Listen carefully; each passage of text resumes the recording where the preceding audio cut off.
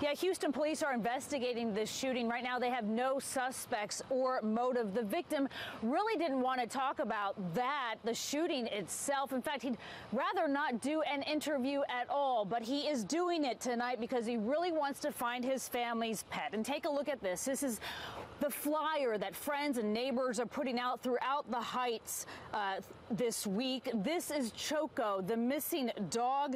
Piotr Lewandowski says on Tuesday night with his wife and children at home, he was out walking Choco on Cortland when a man drove up and started shooting. Houston police say the gunman then got out of his car and kept shooting. Lewandowski tried to get away. I was just crossing the corner and I had my dog in one hand, and the car pulled up. I didn't really see much, honestly. In a split second, I saw the gun and dropped Choco, and I saw, with the corner of my eye, I saw her running, and I was running in the other direction.